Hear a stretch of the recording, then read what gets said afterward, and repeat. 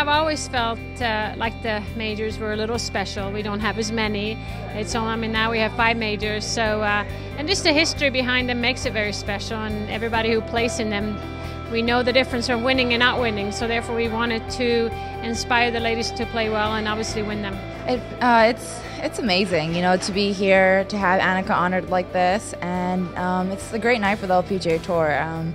You know, I feel very honored to be part of the group that's being honored here, and it's a beautiful night, you know, in Evian with everyone from Evian, so it's great. Yeah, I mean, it's a very special evening, and like you said, we've been waiting for this award all year, and I mean, the ladies have played superb this year in the majors, and you know, it's exciting because it's coming down really to the last round, and there's still a few possible candidates for the award. So, I mean, overall, I would say I'm very, very proud to have my name on the award, and obviously to have my affiliation with LPGA and my partnership with Rolex. I mean, it would have been nice if it was there last year, because it would have been a lot easier for me to win. It would mean a lot for me. You know, obviously it's something that I've heard in the players' meeting last year that was going to happen this year, and this year I really, you know, wanted to make it happen. Unfortunately, last 3 I kind of been injured and whatnot, so I'm feeling a little bit helpless right now. I'm kind of just kind of looking at the scores, whatever, but you know, it would mean a lot to me. You know, whatever's gonna happen is gonna happen tomorrow.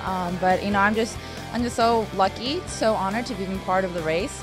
So it's a fabulous night. You know, you never know when you sit and come up with ideas, and as far as the point system and how far it's going to go. But I think, I mean, I'm delighted. I hope the LPGA and Rolex are delighted too, and I know that the girls who are here tonight, they're very excited.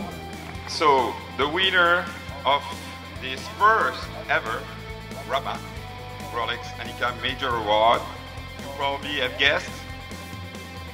She's here. She's fantastic. It's Michelle Wee. It's awesome just to be part of history, to win the first inaugural Rolex. Et Michelle reçoit un chèque. You know, I remember hearing that we're going to have this award last year, and you know, I kind of set that goal for this year. That was one of the biggest goals that I had this year. I really wanted to win it. You know, I tried really hard at all the majors. Unfortunately, I only played a couple, but you know, I worked really hard to get this award, and I'm, you know, extremely proud of myself.